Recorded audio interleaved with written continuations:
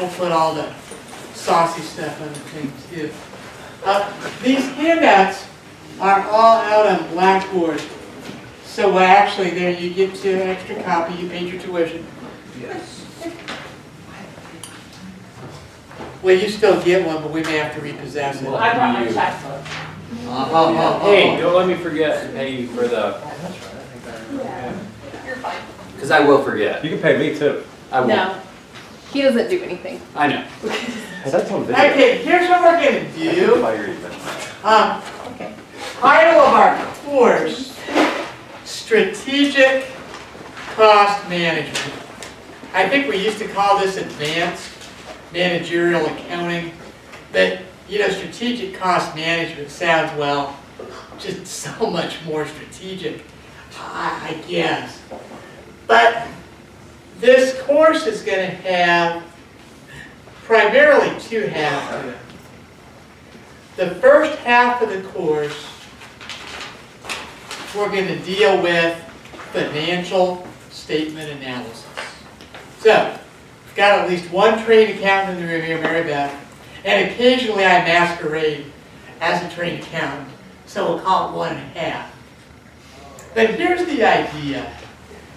In you guys' daily work, it's a reasonable expectation that periodically you're going to have financial statements come into your possession. You're going to have to use those for a decision-making purpose. So, can you get something valuable just by looking at a statement at the surface level? Yes. But if you understand how the parts fit together, you can dig below that surface and get a whole lot more information. So, how do we fit financial statement analysis underneath a course titled Strategic Cost Management? Well, there's lots of cost information in the financial statements. QED, that's all we need. So, the backstory, Wendy had already finished her MBA, but they were over in Europe on an international trip, and this is one of the afternoons, and they weren't creating an international incident, that they went on a corporate tour instead. Actually, we are filming. Forget that international incident thing. But they were at some corporate headquarters, and financial statements got passed out to all the Taylor MBA students, and Wendy looked around. Everybody was breaking out into a cold sweat. No visible shaking, but the cold sweat was obvious. And so it's like, don't call on me, don't ask me. I don't want you. So we sort of decided that that was not a good thing. That if you guys are going to complete the Taylor MBA, we want you to be able to go out in the marketplace there, compete effectively. And if you are not comfortable working your way around a set of financial statements, that is going to put you at a disadvantage in a lot of situations. So that is going to be sort of the first half of our course and your first two assignments, creatively titled Financial Statement Analysis Part 1 and Financial Statement Analysis Part 2.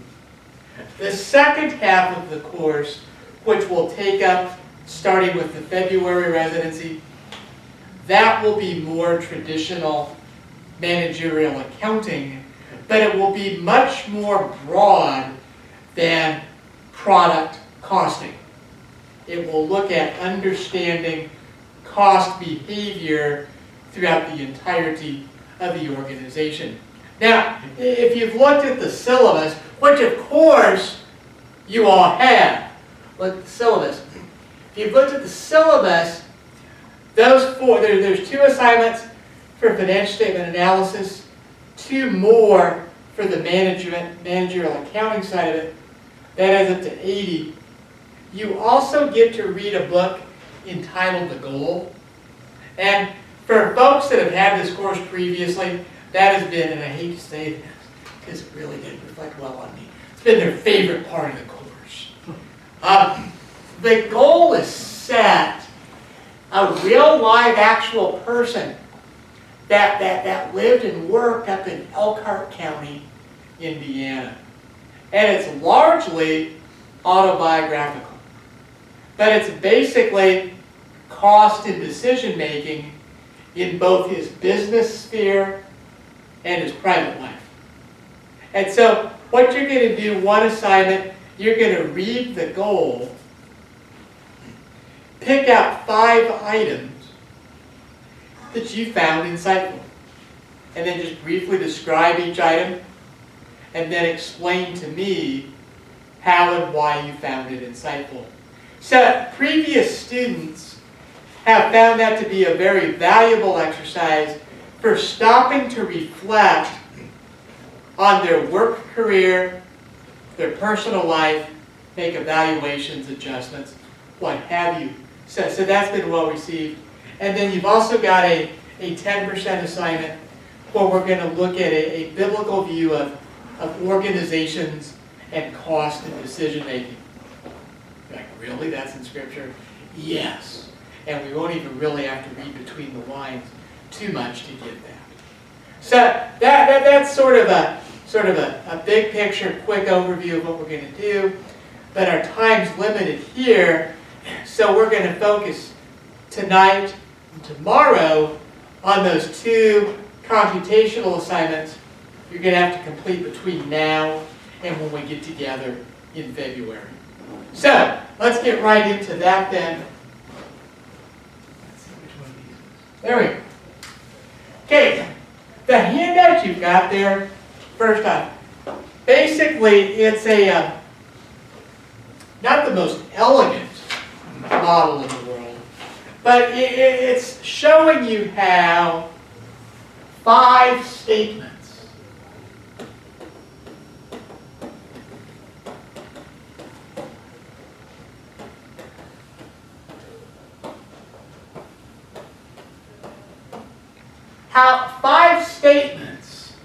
taken together, put together correctly, form one model. If you pick up an annual report,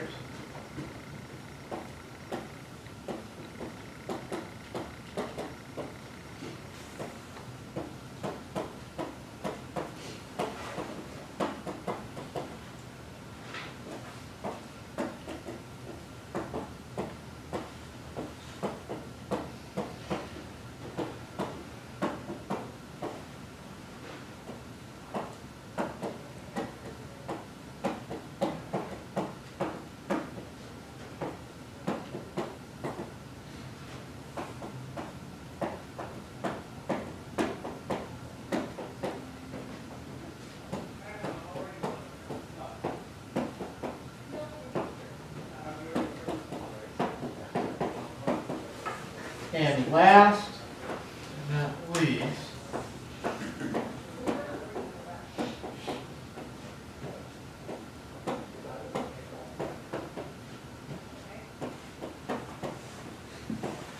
you pick up an annual report. That annual report, along with a letter from the Chief Executive Officer, you're going to have 5 different financial statements in that annual report.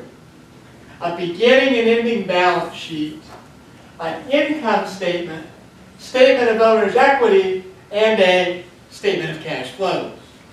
Now, if you were to look at any one of these 5 pieces in isolation, are you going to learn something about the company?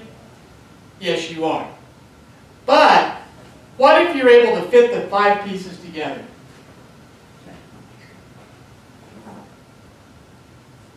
Not there. Okay, we're in good shape.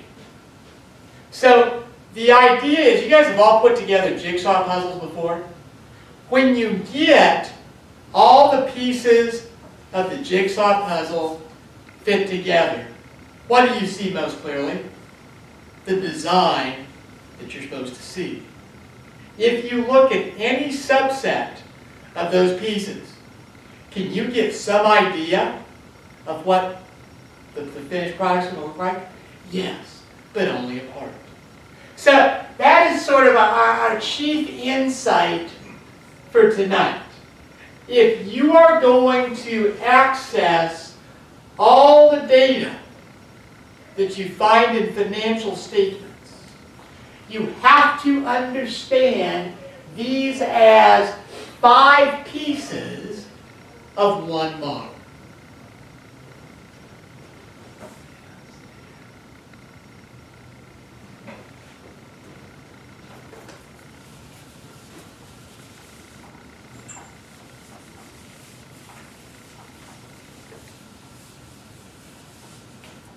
Okay, let me ask you another question then. What is a model?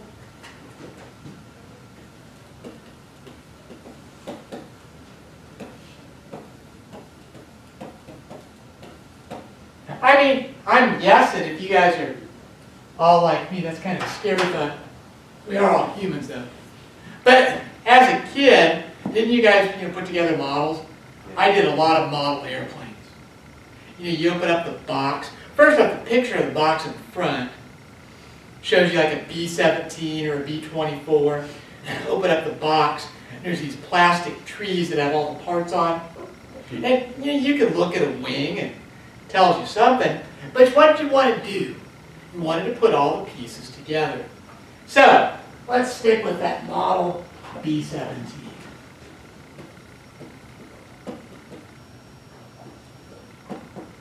Now, if you go over to the Air Force Museum, Wright-Patterson Air Force Base in Ohio, or there's a group that flies around the country and brings a B-17 and a B-24, and I think a P-51 Mustang. They even come here to the Fort Wayne Airport every so often. But what if you've never seen a real B-17? So you've never seen this. But you've seen the model. If you've never seen a real B-17, but you've carefully studied an accurate scale model, do you have a real good idea what the real thing looks like? So, see, that's the chief test of a model.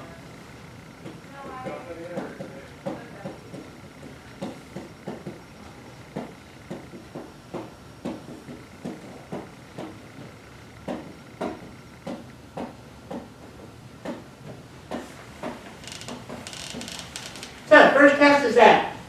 Does the model faithfully represent the real thing? So tonight, when I get done here, I'm going to drive back over to the hotel. Now, I'd always taken Coliseum over here from when I would drive up from Winona Lake previously. And Evan said, well, you can take this, what is it, Washington Township Road or something like that. And I'm like, yeah, Washington Center, which changed to like St. Joe Center Road. And now I've got a pretty good idea how to get back to the hotel that way. How did I get that? An MAP, a map. Okay? So I don't have to like speak in code. I mean, you guys, security clearance. So that map is a faithful representation of the real geography of Allen County here. So you see, that is the key criteria for a model. So if that's the case, instead of a B-17, what about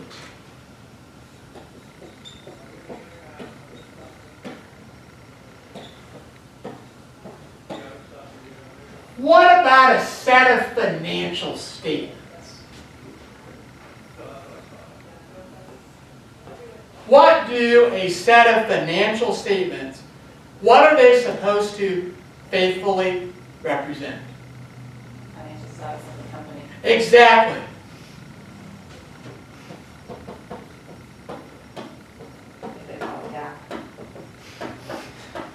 Well, now more on that in a moment. More on that in a moment. Let's not jump the gun.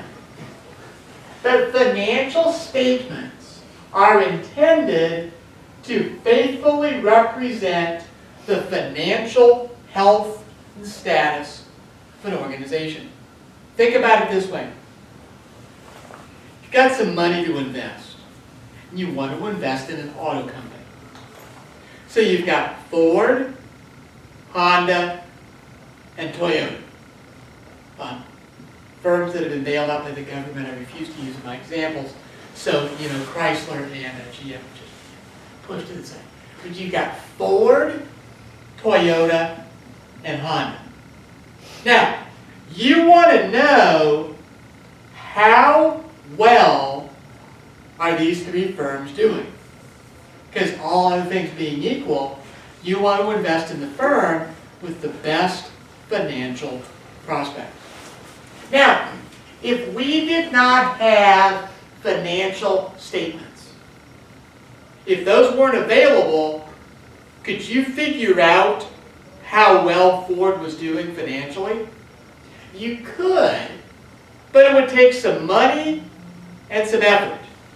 What you do, you go look up all the manufacturing locations that Ford has. You'd hire a bunch of private detectives. They'd go stake out every manufacturing location and do what? Keep a detailed log of how many shipments of raw materials are coming in, how many finished cars are going out, how many workers show up for each shift. You'd go stake out all the Ford dealerships, how many new cars come in and put on the lot, how many cars are driven off by customers. So you could conceivably gather enough information on your own that you'd have a basis, an evidentiary basis for what? Concluding how financially healthy Ford was. But that would be incredibly expensive, wouldn't it? And even if you could afford to do it, if you did all that work, how much help is that going to be to Samantha? Not at all, because that's your private information. So,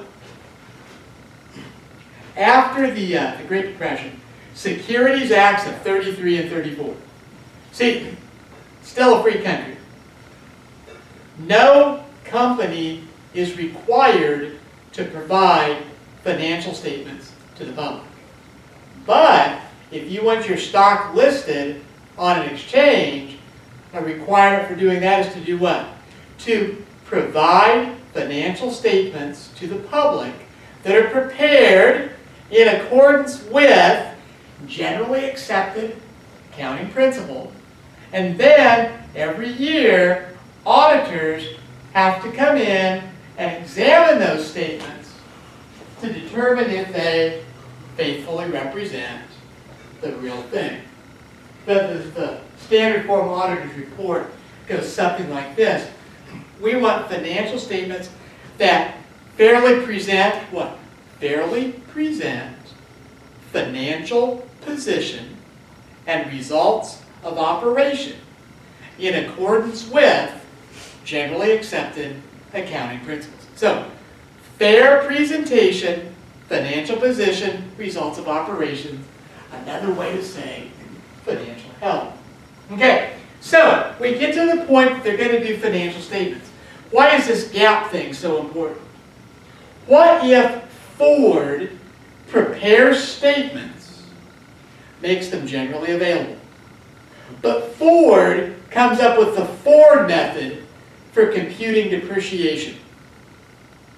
Honda does the same thing. They prepare statements, make them generally available, but Honda uses the Honda method for recording depreciation. And you've already got a pretty good idea, what is Toyota going to do? They're going to prepare financial statements, and they are going to use the Toyota method. And it's not just depreciation, it's everything else. So, we've moved from a world, you no longer have to hire all those private detectives. So that world has gone behind us. Now, all the firms out there are providing financial statements. But every firm is doing what? Making up its own set of rules. So, before you can interpret the Ford financial statements, what do you have to do? you have to become conversant with Ford accounting principles. In other words, you have to learn that language. Same thing with Honda, with Toyota. Well, is that a better situation that you happen to hire the private detectives? Yes, but it still falls far short of what? Ideal. So that's where GAAP comes in. For external reporting purposes, companies don't get to make up willy-nilly, very precise accounting term, what they're going to do. Okay, instead, companies are required to follow GAAP. Now look what that does. All you have to do is learn one language. All you have to do is learn one set of accounting rules, and you can read any financial statements that are out there.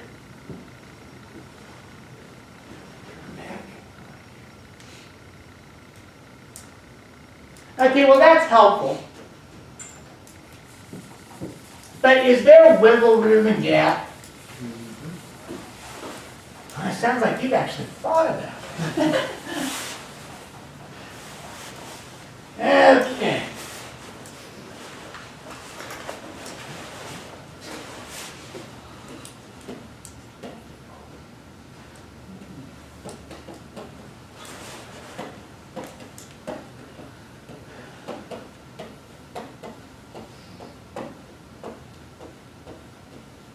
We'll put a little quote marks. Let's say that we've got 3 companies. Got a grocery store,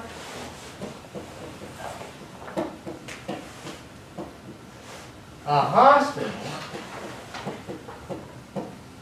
and a steel mill. Now, all 3 are required to use GAAP when they prepare their financial reports.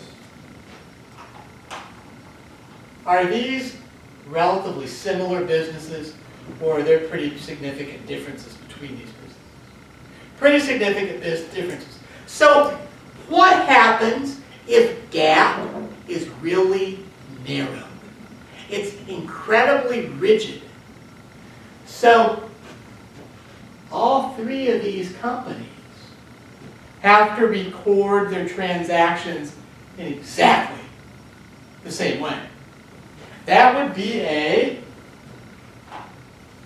think back to t-shirts in the 1980s.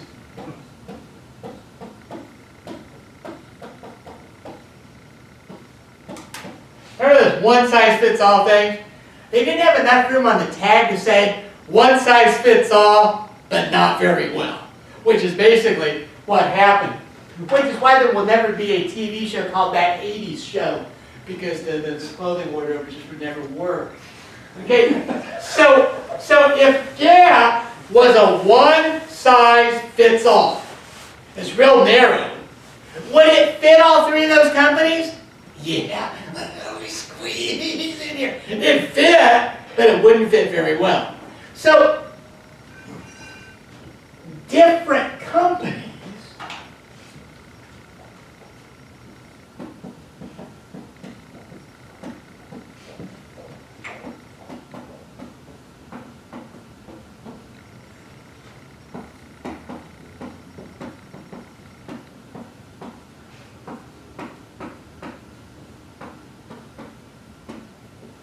see, if our goal remains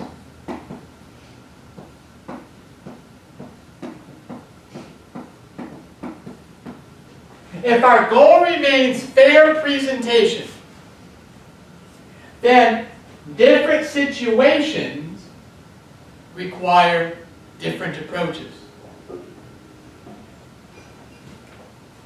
The method for accounting for inventory for a grocery store that is necessary to get fair presentation is not necessarily the same method in accounting for inventory that will get us fair presentation here or here.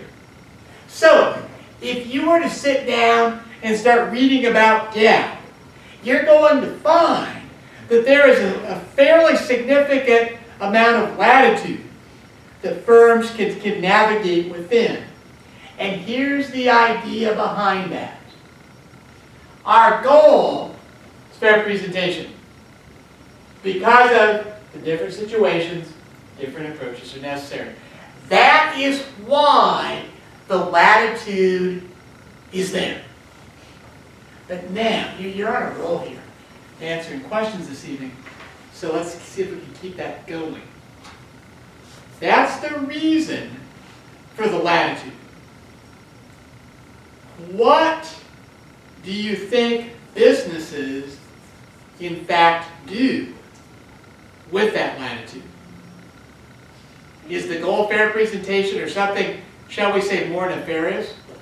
I wanted to use that word today. What do you think, Samantha? I think they abuse it. Exactly. They So, don't feel good. a fair presentation is the furthest thing from their mind. Instead, their goal is, how can I use this latitude? I don't want to make the company look as it actually is. I want to make it look better or different than it actually is.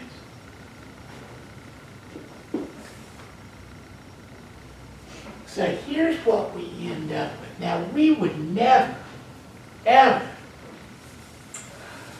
the Taylor MBA,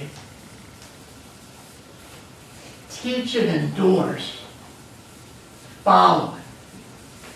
Make you aware of the following to protect you from the scoundrels that might do such.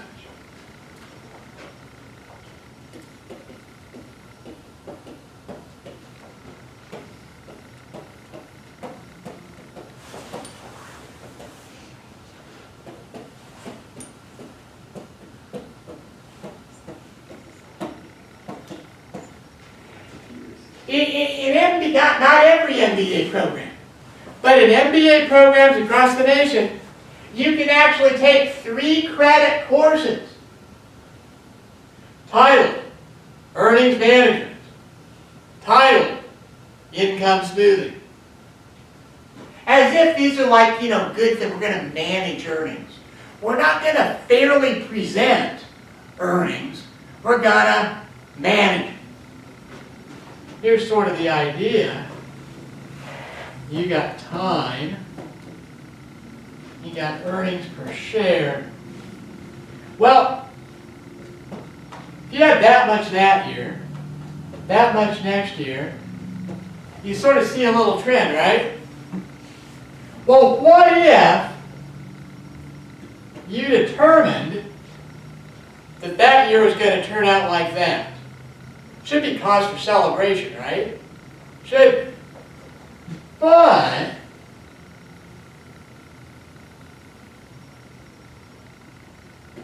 if next year is back, and this is a nice positive trend, if next year is back here, how happy is the market going to be after seeing this here last year? They're not. But we could drag that down there. Market would be happy here, market would be happy here. The whole world would be a happier place. What could be wrong with that? So, if you all are going to be intelligent consumers of the information in financial statements, something you got to be aware of. There is sufficient, this is not fraud. This is working within what GAAP allows. Working within what GAAP allows, you can basically, if not put lipstick on a pig, you can come close to it, okay? And if you didn't grow up on a farm, I still think the metaphor will work for you. So you've got to suspect that. When you go in, don't go in and say, okay, well, I'm just going to trust them. But yeah, this is fair presentation, right? No. Professional skepticism. Now, how am I going to figure out if they're doing this earnings management stuff? Well, certain things you can look for. And some of those things you can look for, we're about to get to when we look at how the model fits together. Now, when you get done with the whole MBA program, don't do this until that happens. When you get done with this MBA and have free time back, and after being kept busy for 16 months, too much free time can easily lead to trouble and stain the reputation of the Taylor MBA. So there's a reading list in the syllabus just to help out with that. But there's a book called Financial Shenanigans. It's kind of like, if this is a theology class, in theology there are no new heresies. There's only a certain basic number of ways that you can misstate what Scripture says. So what there are is, there are no new heresies, there are old heresies repackaged. Same way, there's only a certain number of basic ways to go about misstating financial statements. And then they just get repackaged as the years go by. So that book, Financial Shenanigans, looks at the 7 most common shenanigans, the 7 most common ways of misstating financial performance. So that's the environment we have to work in. Well, I want a different environment. Well, when you get to Mars, they may have accounting there too. Do not report back, because by the time the information gets here, I'll be retired anyway and won't care. Okay, let's see how the parts fit together. Now, when I get all done, it's going to look generally like this, with the emphasis on generally.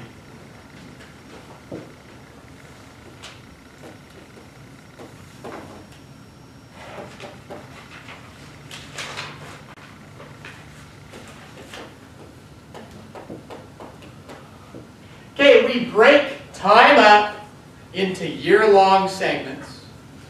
And at the beginning of the year, we have a balance sheet. Assets equal liabilities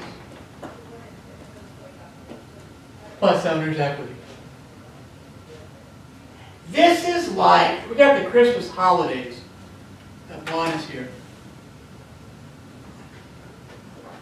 Growing up in my household, the whole family would gather together in front of the Christmas tree for a family portrait. Now, take that once a year.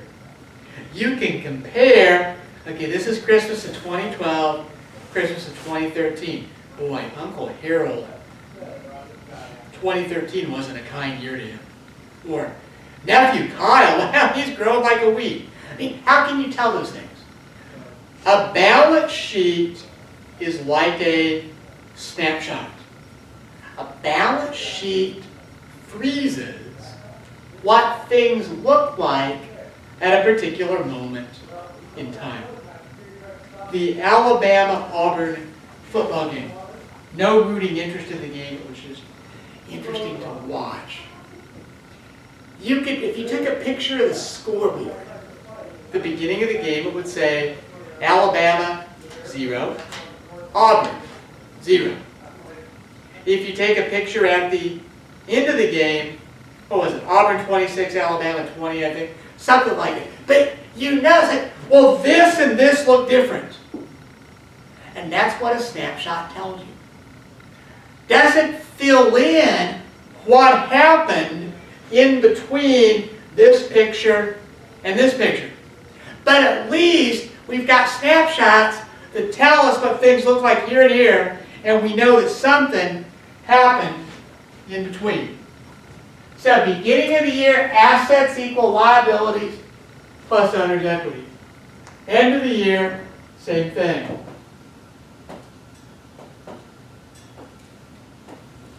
So there are 2 of our 5 financial statements. Now, we can divide our assets up, long-term current.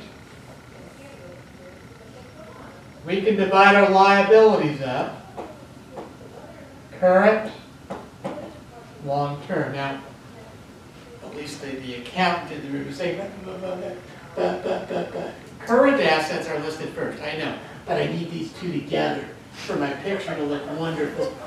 So bear with me.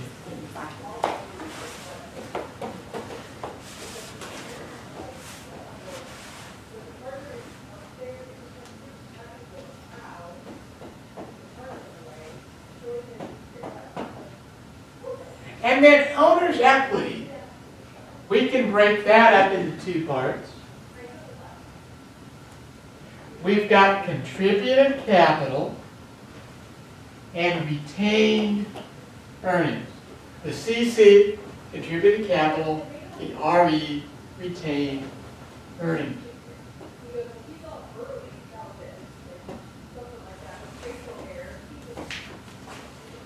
Okay, so what is it a little bit of the balance sheet tells us? You ever really thought about this? I mean, I know you've thought about, what's the meaning of life? And, who's going to make it to the Super Bowl? And why aren't they going to allow tailgating at this year's Super Bowl? And is it going to snow at this year's Super Bowl? I mean, I know you've thought about those things. But what about this? What is an asset? Pondered that one lately? Okay, assets fall into two general categories. My dad's a farmer, raises corn and soybeans. He used to raise pigs until he got old, and then no more pigs. Still eats pork, but somebody else has to grow it. So he's got tractors, a combine, a bunch of wagons, planter, tillage tools, and some other stuff I probably overlooked. All those things are assets. What is it? Let's take one particular tractor. Let's take his 986 International tractor. What makes the 986 an asset?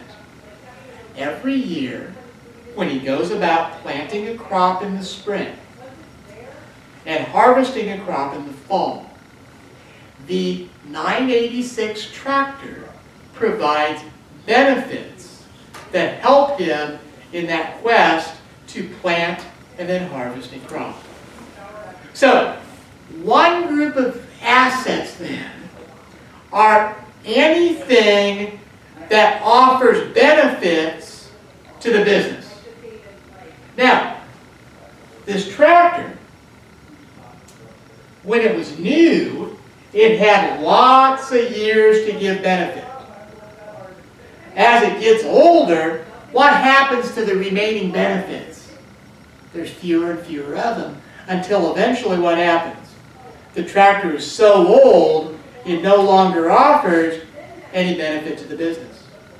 Or, Dad still has this moldboard plow. Can't bear to cut it up.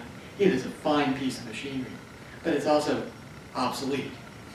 Because the moldboard plow used to also offer benefits, tilling up the soil, till chisel plows came along. And then nobody uses moldboard plows anymore. So, the benefits, the moldboard plow didn't cease to be an asset because it wore out. It ceased to be an asset because technology changed and the benefits that used to be associated with it were no longer there. So, one definition of an asset then. What makes something an asset? It will offer future benefits to the business. So using that definition of an asset, if an asset is anything that offers future benefits to the business, what is the value of an asset today? Wouldn't it be the, today is in the present, right? Wouldn't it be the present value of those future benefits? Now, rest easy. We're not going to teach you time value of money in this course. But as a theoretical concept, that's that what makes something an asset. Now, as the future becomes the present, and those benefits are used up, you know what an expense is? An expense is any benefit used up in the present period. So those assets that represent future benefits to the business, what's another name for those assets? Expenses in waiting. Because as those benefits get consumed, the asset is gradually transformed into expenses. So that is one category of assets. All items that offer future benefits to the business. Another category of an asset would be cash or items that will become cash. So if you see something with receivable in the name, accounts receivable, notes receivable would be your two prime examples. What's eventually going to happen with the accounts receivable, the notes receivable? They will be converted into cash. So another category of asset then is cash or items that will become cash. Now, what makes an asset current versus long-term? A current asset is cash or anything that will be used up within the next year. Long-term assets are assets that are going to take longer than a year to use up. Now, I could send you out on a scavenger hunt right now, but it's dark and none of you are wearing reflective clothing. So therefore we can't. That spoils all the fun. But here's the deal. If I sent you out on a scavenger hunt, and I said we'll put you in like groups of 2. Bing, bing, bing.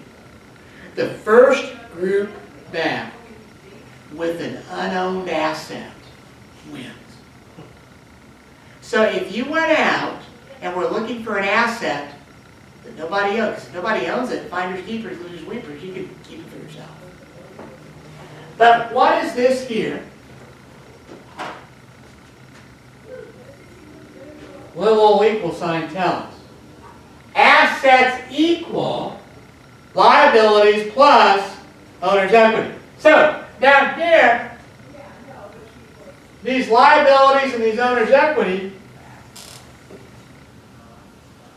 they are ownership claims on all assets. So what that tells me is this equal sign tells me there's a one-to-one correspondence between assets and ownership claims on those assets, which says that your scavenger hunt would not be successful. Because if there's a one-to-one correspondence, you're not going to find an asset that doesn't have some sort of an ownership claim.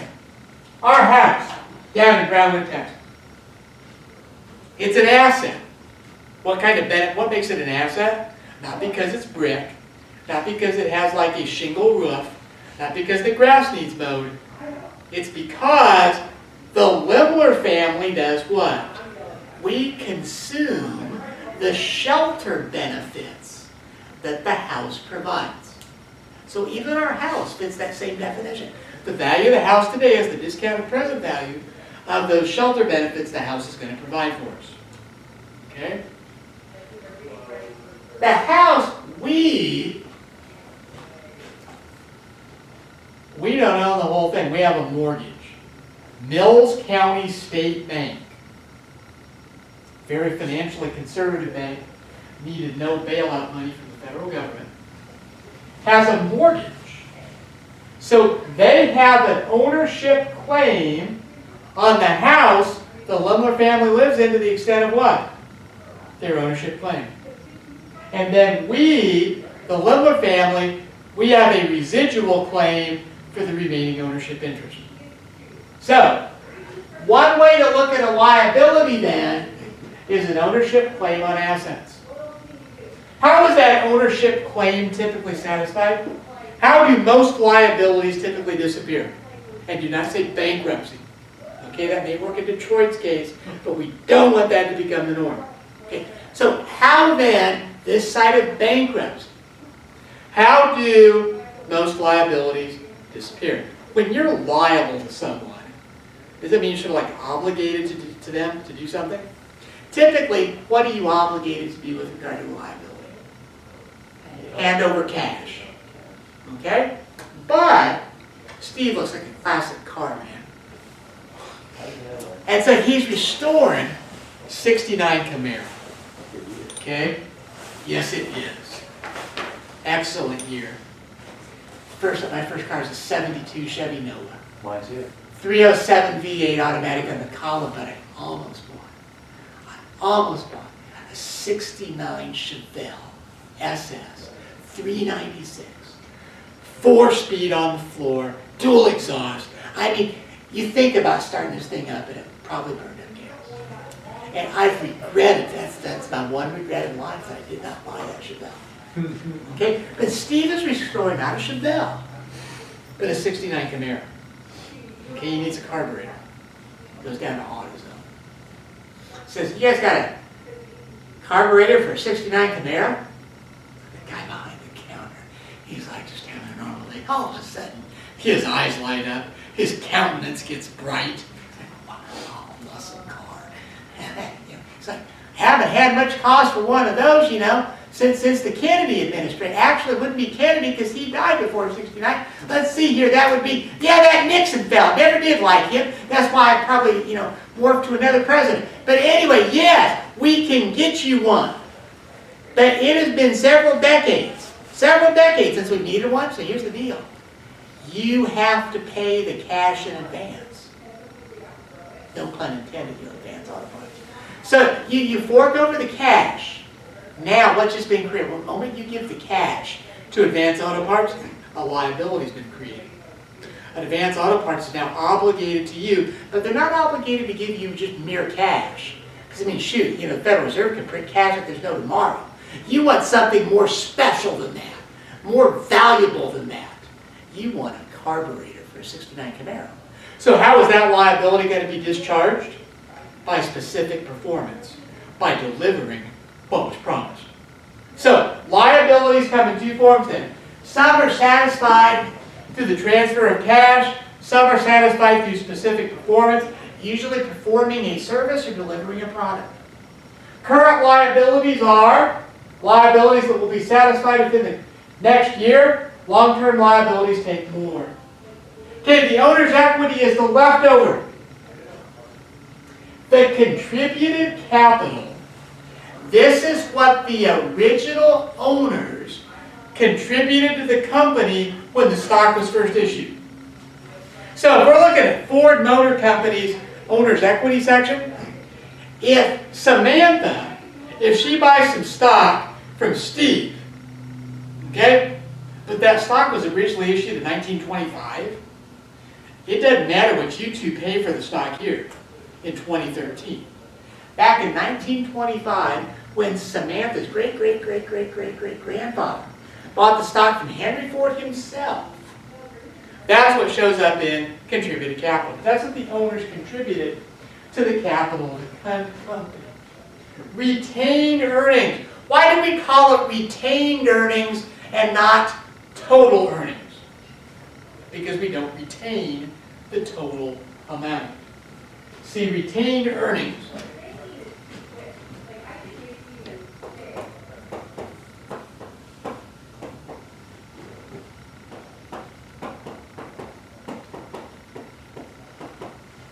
Beginning retained earnings plus income, and this is another thing, it's called the synonym game.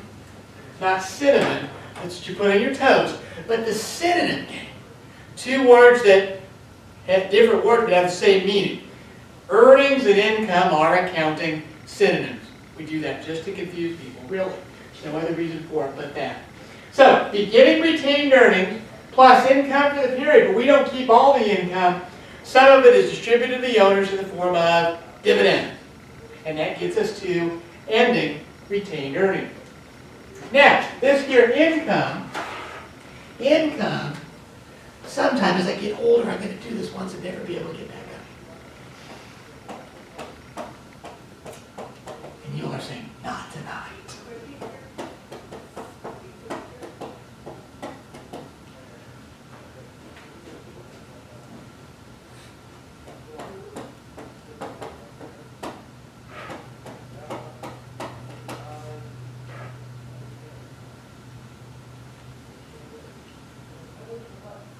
See, all of those things, those four components, go into computing income. Revenues and gains increase income. Expenses and losses decrease income. Now, what is it that differentiates a revenue from a gain? I'm a flower shop. I sell a dozen roses. That's a revenue. I'm a flower shop. My delivery van is old. I need to get a new one. I sell the old delivery van for more than my undepreciated amount for it. I have a gain. So why would I have a gain on the sale of the delivery van and a revenue on the sale of the roses? I'm a flower shop. What is a flower shop in the business of doing? Selling roses or delivery vans? Roses. So revenues and expenses come from normal business operations. Gains and losses happen outside normal business operations. Why does that matter? You say, well, just, if it's a plus, it's a plus. If it's a minus, it's a minus. Just be done with it. Well, what if you had a company with bottom line income of $50,000, but they had a gain of $75,000?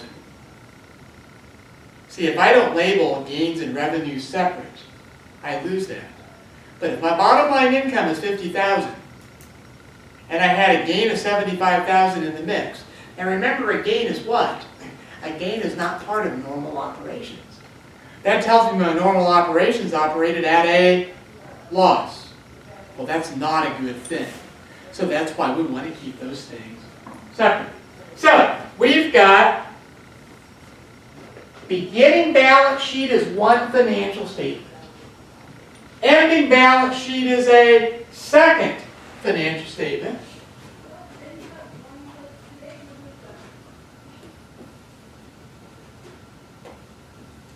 And hidden, almost in plain sight, is a third financial statement. And that would be right here.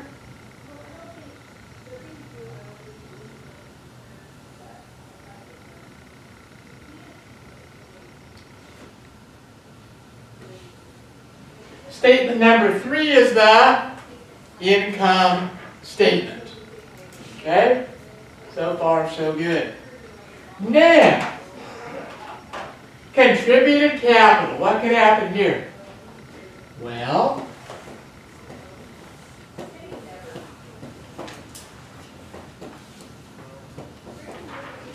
what if we issue some new stock? Contributed capital is going to go up. What if we retire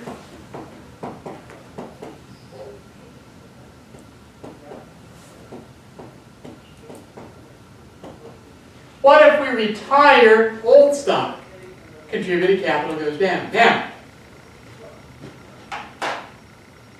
there's 2 ways we can handle this retiring stock stuff.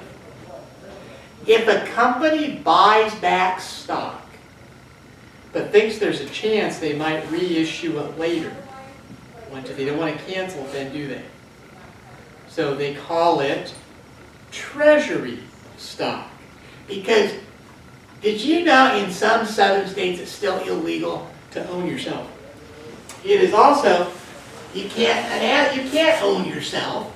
So if Ford buys back Ford company stock, you can't put that in the asset section of the balance sheet. You should look at accounting Yahoo, and he wants to look like that. So you may see an account called treasury stock down here in owner's equity. What's going to be the debt giveaway as treasury stock?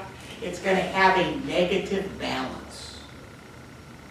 That's when a company buys back the stock and doesn't cancel it. If they buy it back and cancel it, then the amount of contributed capital is just reduced, and we don't have any treasury stock. Okay, now, we've got a fourth statement up here then. And right here, statement number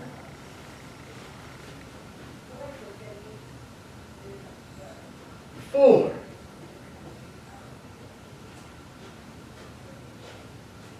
That is the statement of stockholders' equity or owner's equity. Now, if you were taking this class up through the mid-'80s, we'd stop there. When I was an undergraduate, statement of cash flows did not exist. Of course, neither did a huge national debt, but that's another topic for another course. Okay? We had something called the Statement of Changes in Financial Position. That event, I got my bachelor's degree in December of '82. Started working on my doctorate in the fall of '84. By '85, '86, so right about the time of Iran-Contra, sometime right in there, the Statement of Cash Flows not only came into being, the Statement of Cash Flows became the most important financial statement out there. We have a big old empty spot right here in the middle. Statement of Cash Flows is going to help fill it. Okay? So, long-term assets.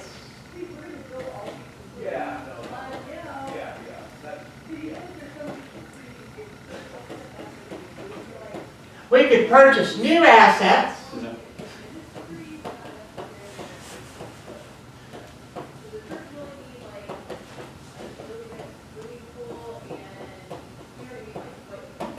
Or we could dispose of existing assets.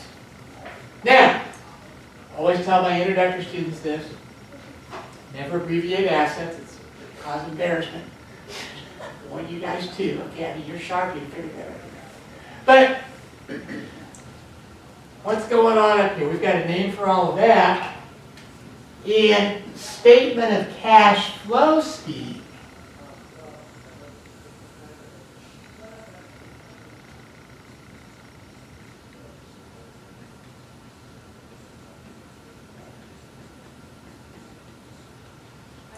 those are called investing activities. Here's sort of the idea behind that. If I appoint you manager of a company, and you say, where's my assets? I'm like, assets? Assets? You don't need no assets. I mean, it's kind of hard to generate income without assets, right? A farmer, the more land you have, the more income you're going to generate. If you've got a factory and you produce stuff, the more assembly lines you have, the more stuff you're going to produce. So, these assets are what make it possible for companies to generate income. That's where that ratio, return on investment, comes from. The numerator is what? Income. The denominator is assets. Ties the two together. Okay, well, these assets here, they don't just grow on trees. So down here, long-term debt.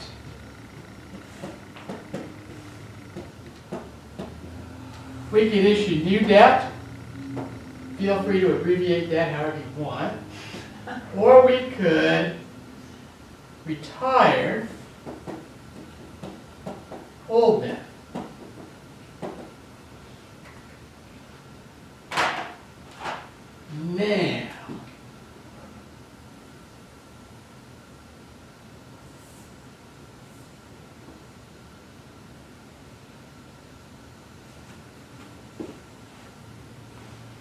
Then, notice transactions in long-term debt and transactions in common stock, along with dividends, that is all considered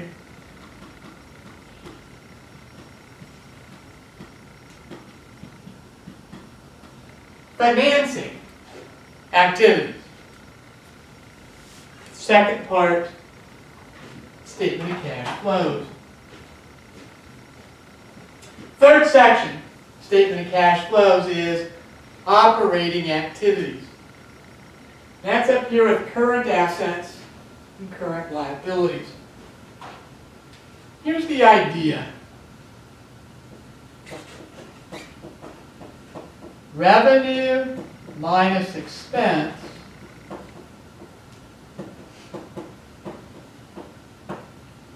equals income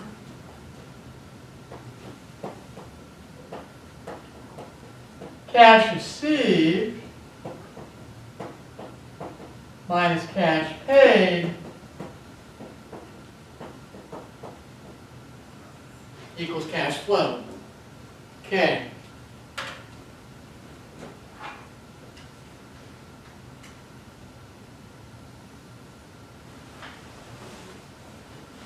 How often do you suppose that revenue for the year exactly equals cash received for the year? Never. So if the two aren't equal, we need something to take up the slack. So you see, do you ever think about, accounts receivable doesn't really get the attention and the appreciation it so richly deserves. Okay, accounts receivable. What is accounts receivables purpose in life? Without accounts receivable, would we be able to recognize a revenue before the cash is received? No. See, if you're in a cash basis system, there's no such thing as accounts receivable in a cash basis system, is there? So accounts receivable, without that, it's a very important thing. Without accounts receivable, revenue could not happen before cash is received. Now let's go back, Steve, to your carburetor. Unearned revenue, liability. Without unearned revenue, I could not record the receipt of cash before the revenue was earned. Because over here, what's the key event in receiving cash? Cash come in or not. What's the key event in a revenue? It has to be earned. How do you earn something typically? If it's a product, what's the key event to earning revenue on a product? Deliver the product. What's the key event in earning revenue with a service? Performing the service. Same idea down here. Oops, way out.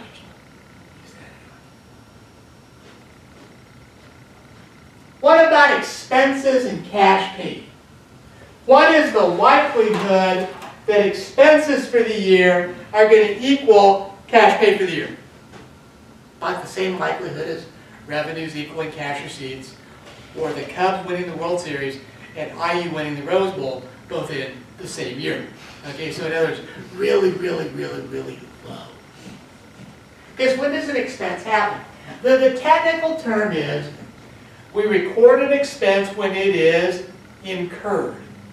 Okay, well, how many of you have used the word incurred in a complete sentence in a normal conversation in the last month? Okay, now Mary Beth's an accountant, so she doesn't count. Okay, Scott, are you an accountant too? Okay, so, but do you talk to your significant others that way? Well, sweetie, if I forgot to take the trash out, would I incur your wrath? Yeah, we probably, unless we're doing Shakespeare in English, we don't talk that way. So what would be a common sense then for an expense happens not when it's incurred, but when the item is used up. So electricity expense happens when kilowatt hours of electricity are used up. Fuel expense, diesel fuel for the tractor, happens when diesel fuel is used up. Wage expense happens when employee labor is used up. So I think a better word to use, and actually have to hyphenate, but an expense happens when something is used up. So if I did not have the account office supplies, an account that again doesn't get the depreciation it should, office supplies allows me to do what? To buy office supplies today. And remember, those supplies represent what? Future benefits to the business. Then sometime in the future, when the supplies are used up, I record the expense. Utilities payable allows me to use electricity up right now and pay for that electricity I've used up later. So, non-cash current assets and current liabilities then, they serve this primary purpose. They take up the slack. Non-cash current assets and current liabilities is what allows the revenue to happen when it's earned, and that does not have to be the same time as when the cash is received. It's what allows the expense to happen when the item is used up, which does not have to be the same time as when the cash is paid. And that all together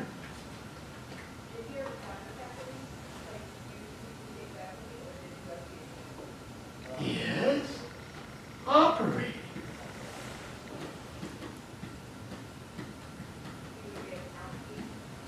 Activities. So there in blue, you have the three parts of the statement of cash flows. Operating, investing, and financing activities. But take a look now. I mean, in some sense it looks like a jumbled mass, but I prefer to think of it as a thing of beauty. What you've got here is you've got 5 financial statements. And as we've talked through these 5 statements, what do we see? How well those 5 statements fit together as part of one model. So, if you are going to glean all the information that's to be found in a set of financial statements, what do you have to do? You have to understand how the parts fit together. See, a company is under pressure to meet income targets, having difficulty moving product out the door. So, what if it lowers its credit standards? Okay? So bread we'd always sell to you, but your next door neighbor is kind of shady. So, you know, we wouldn't used to sell them. But we've lowered credit standards and now we will. So a company lowers credit standards. That allows revenues to go up. Because they're selling to folks they would not normally have sold to. Okay? Well, if you just look at the income statement, you're going to be like, this is like cool. We hit our earnings targets. But your neighbor that is kind of suspicious about, okay? I'm not going to say which neighbor for the right side of the street. I'll let you fill that part in. You know, you'll have a sin to confess there. But here's the deal. By lowering our credit standards, are our cash collections going to continue to come in at the same pace? 2-letter word begins with an N and ends with a vowel. Man, you got it! Very good! Very good, you got it now. It's like accounting humor. And after 10 on a Friday evening. Well, that is something. Okay, so now or no. Okay, so how would we figure out something was amiss? See, they're not going to put on the bottom of the income statement in big red letters, to hit our income target, we had to like lower our credit standards so low that, you know, we could feel, you know, like, you know, Chinese takeout. We had digging the hole that deep in the ground. Okay, no, they're not going to say that. But what's going to happen? Accounts receivable goes up every time a sale is made on account. Accounts receivable goes down every time we collect cash on account. Well, because we lowered standards, those sales on account are coming in, but are the cash collections keeping up with them? No. So what's going to happen to the balance in accounts receivable? It's going to start growing. So if you look at sales revenue by itself, you're missing important stuff. You got to look at sales revenue relative to accounts receivable. Those are the kinds of things, the kinds of insights we want you guys to be able to glean by understanding how the parts fit together.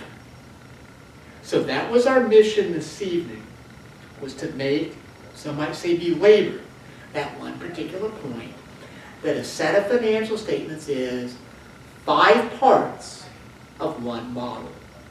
For that model to do the best job possible in faithfully representing financial reality, we have to understand that model is 5 parts that fit together well.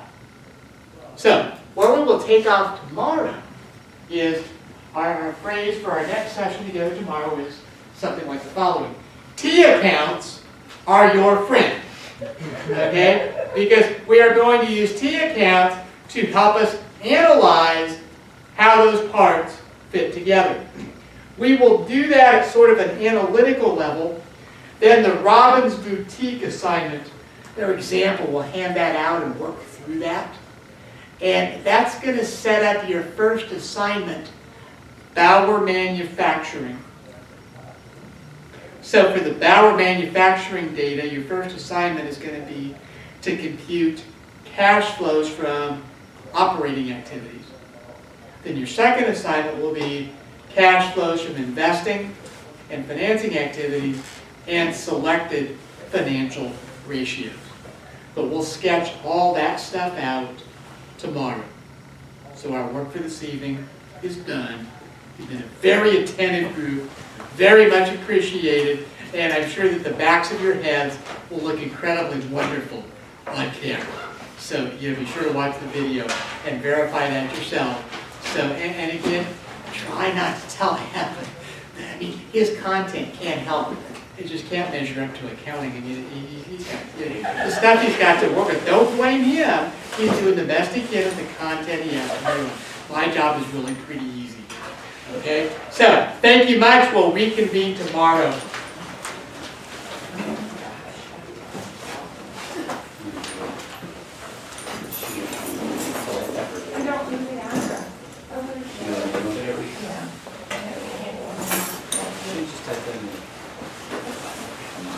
Sure will. I'm sure you have an email of it.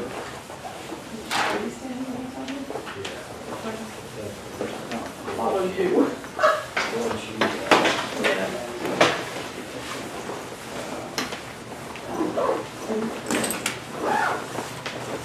Are you still in the Palo Alto residency? This is my first one. So far, yes. Wow, you were Yeah. Good morning. Yeah, I heard it's going up and down. Oh, Yeah, it's been moving up from the south. did you fly into India and then drive up here? No, I flew to Fort Wayne. United or American actually has a direct flight from Dallas to Fort Wayne. Really? Yeah. Yep. It's a little teeny jet that, Who cares?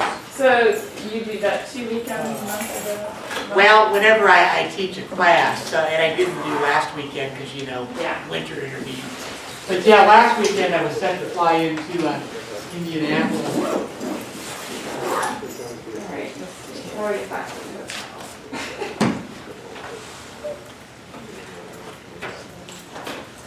No. This is a live project. Where you staying? In Hampton. Here we go. Give an address. By Coldwater?